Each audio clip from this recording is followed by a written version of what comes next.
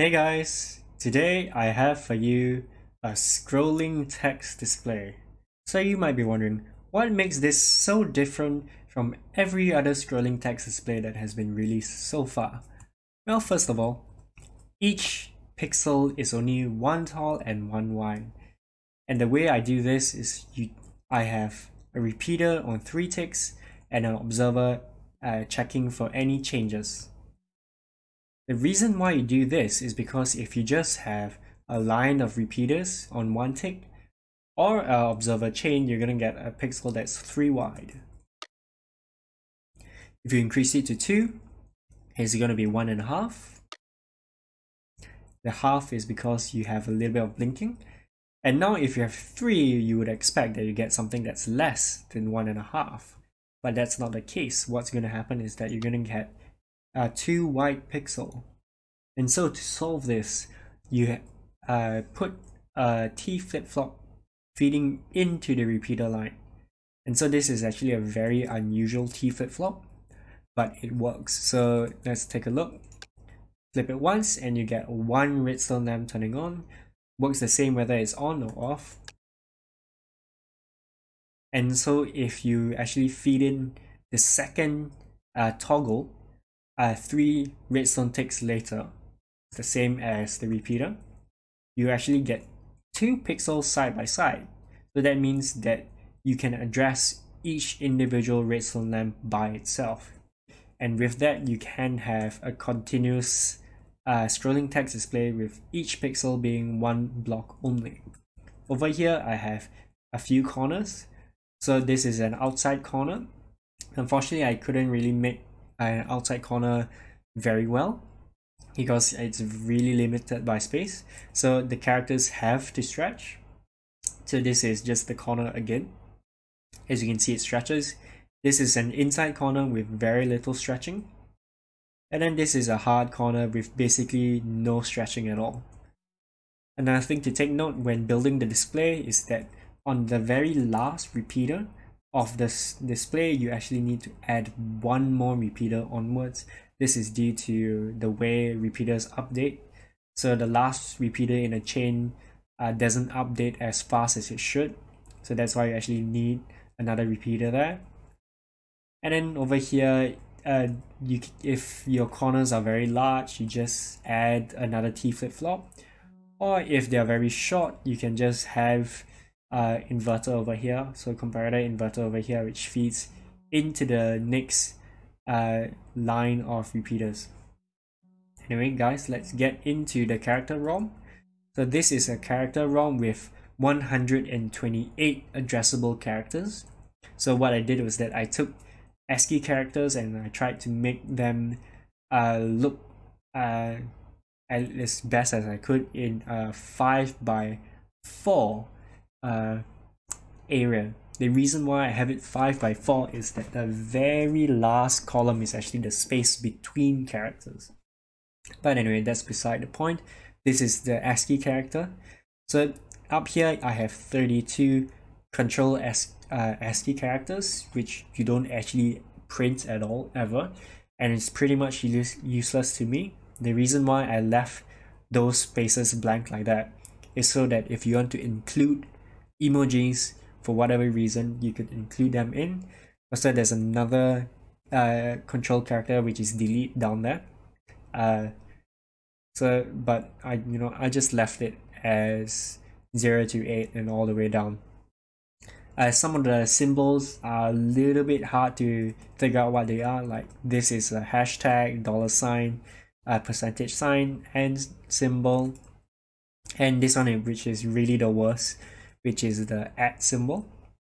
If you have any recommendations on how I can improve any of these designs, it would be greatly appreciated.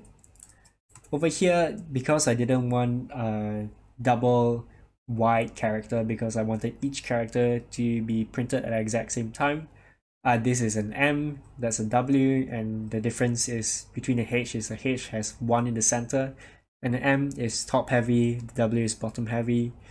It's something similar with the lowercase letters, which is the second one from the top is turned on for M, The second one from the bottom is turned on for W, and H is just a normal lowercase h.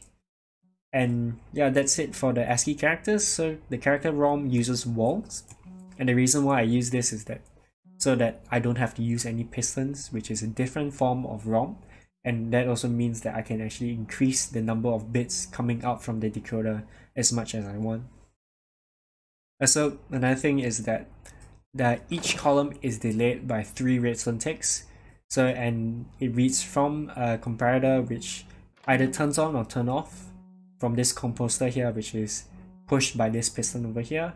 And this just uses my basic one unary, one white tolerable decoder, which you can find a video on my channel if you ever want to rebuild this for whatever projects you have. And above here, you have your phrase ROM, which is something I'm really happy about that I managed to design, which is basically the problem was if I wanted variable length phrases, means phrases with either 5 or 100 characters long, I didn't want to have to build the entire decoder to accommodate 100 characters each for each individual address. So what I decided to do is reserve one axis for expansion. So over here you can see the rest of the addresses I haven't actually put anything in, but the more characters you want to put in, you can just expand it vertically upwards. So over here I have 2 addresses with 20 characters each, and then what happens is that observers get updated at each level with 12 redstone tick delay between each level. So as you can see, the observer feed into the block over here, which updates the trapdoor, which then changes the shape of the wall, which then sends the signal down. And so depending on how long a phrase you want, you can build it however high you want. So these are 20, this is about 100 characters high. And yeah, that's it for the the phrase ROM. And now one of the things I'm really happy about, another thing I'm really happy about is that this system really doesn't have many collisions at all. Basically what happens is that when I change what is played, as you can see here, it says subscribe to Kaizen. So if I just increase the tick rate to 80, the next phrase that's going to play is apply to Melantech. And the reason why there's no collisions when I change the phrase that I'm reading from is because I actually have an initiation signal that comes in over here, which you can actually turn on or turn off using this piston over here. And what happens is that when a phrase is done, an initiation signal comes in, and then it sends the signal to decode for the next phrase. And to produce the initiation signal, I have this system over here. So every time a character comes in, it resets this clock over here. So as you can see, it goes from 15 down to 11 or 10 and goes back to 15 because it's constantly being reset. But once the phrase stops coming in, there's no more reset signal. So everything decays down. So from 2 to 1 and then goes to 0, sends the initiation signal, which then goes into the decoder, and then it starts sending the reset line. The reason why I wanted this specific thing was instead of having just a tail end of the phrase, which then tells the system to send the next phrase, was because I wanted something that was as robust as possible. So basically what happens is that you can have this entire system partially loaded or your server crash or whatever, and basically the initiation signal can be for whatever reason get lost and doesn't get sent to the decoder, and the thing will reset by itself and send another initiation signal. The only thing that has really ever broken for me, which only has happened once in all my testing, was this decay clock over here. Just for some reason stopped decaying, and I think basically what happened was that the comparator just forgot to subtract. And the easy way to fix that is you just turn this on and off again, and the decay clock will start working again. And so everything gets fed up to here. I only use 5 bits to only have 5 bits of addressable phrases, because then everything fits in quite a nice area. But yeah, that's about it. That's my scrolling text display. So another thing to take note is that it can be really annoying to actually have to input the binary data for your characters. So basically I asked one of my friends, which is Optic or Mesontic Gaming, I'll link his YouTube channel below, if he knew anybody or knew any program that could convert external binary data into in-game block patterns. So first of all, to produce the binary data first, you can just search on Google for a text to binary converter and make sure you select ASCII.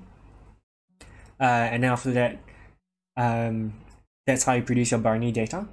And so then Optic told me about a guy called Firigion, which I will link below. And he had a program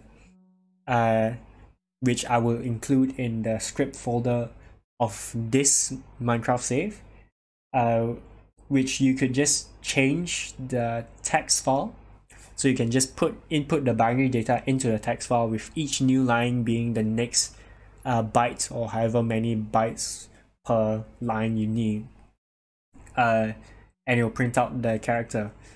So I'll also link his video on how to use it, but I'll just quickly showcase what you're supposed to do.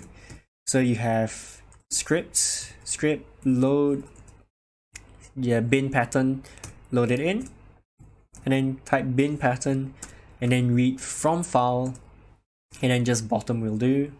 And then you want to be looking at the direction you want to paste it in first, which will then produce your binary data block pattern into the world. What you're going to do next is you're going to try to flip everything vertically. So you're going to click rotate 0 270. Oh, sorry. You need to cut first, rotate 270, paste it in, and then what you're going to do is you're going to replace all the smooth chords with a, and then you're going to replace all the observers with trapdoors. So right now, because I'm facing north, I actually need the facing to be in the, well, regardless whether it's not, it either can be north or south. So I'm just going to do north. And over here you can see you have your trapdoors, which are going to hold the data, your character data. And so this is how you would have your walls.